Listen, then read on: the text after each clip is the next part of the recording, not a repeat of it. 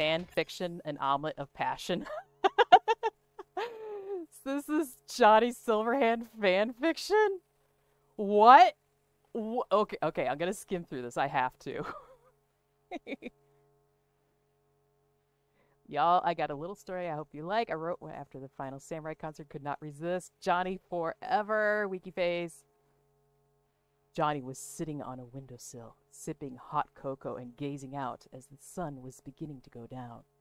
He loved this time of day because the red in the sky made him think about the bomb that would bring down the Corpo system, and because it reminded him of how fleeting life is.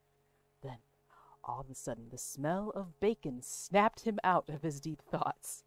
He threw his mug and swore, 'cause it was definitely that bitch Alt. Oh my...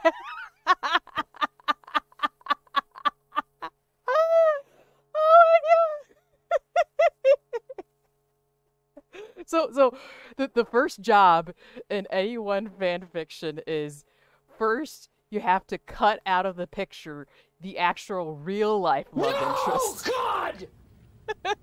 No, God, please, no! No! No! Oh my God. Because IRL, Johnny is seeing Alt Cunningham. Okay, anyways, he threw his mug and swore because it was definitely that bitch Alt who was trying to impress him with breakfast again. Johnny flipped back his oil black hair and groaned. He thought, this stupid girl won't leave me alone. Yeah, that's hot as fuck, right? Even though he was brooding and clenching his square jaw in anger, he still put on his dog tags and a little makeup. Oh, I see you don't go au natural, Johnny. To go downstairs for breakfast. But then when he got to the kitchen, he was stunned. It wasn't Alt.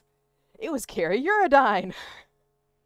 Who, canonically, Johnny has actually slept with every single band member in Samurai except for Carrie. And not because he didn't want to, just because he actually just didn't get around to it.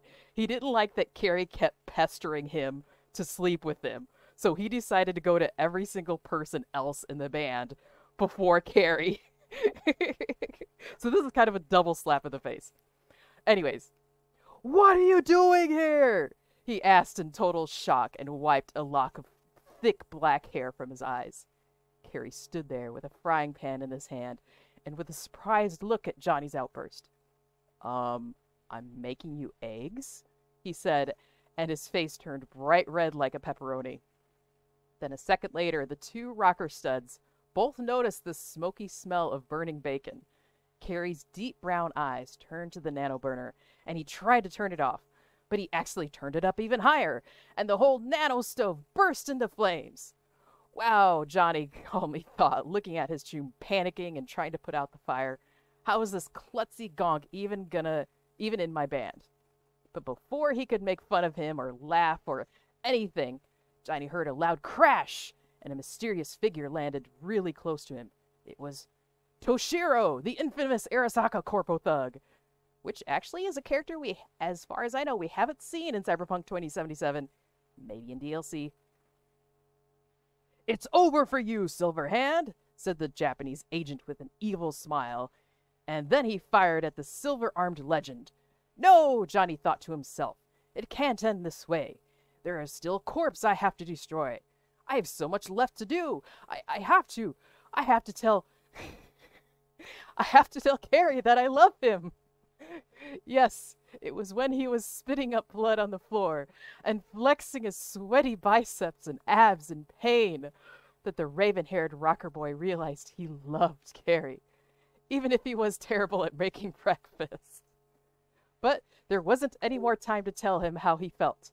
He couldn't move or talk. The pain was so bad. And then, darkness.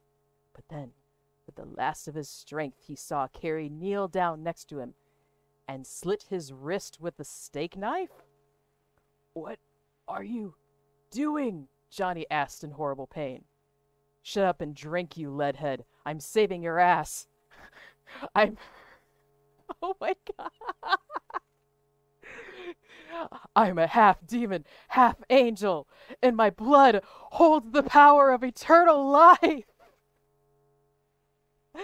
I already killed Toshiro with a single strike of my other demon power that I always use to crush Corpo scum. You crazy son of a bitch, Eurodyne, he said, half conscious, as he tasted the metallic taste of blood and looked deeply into Carrie's almond eyes. Carrie, listen, I love you, you damn fool. Then Johnny passed out and a sweaty lock of jet black hair fell across his face. I know, Carrie said, and smiled with a tear in his eye. And because he felt the same way, he put his lips on Johnny's and kissed him warmly and softly, the tear falling on his cheek. Then he smiled, breathed deeply and slowly, and whispered in Johnny's ear, and now we'll always be together. By Lily Silverhand, 2021, which I'm pretty sure is a pseudonym because I don't think Johnny had any kids that he knows of.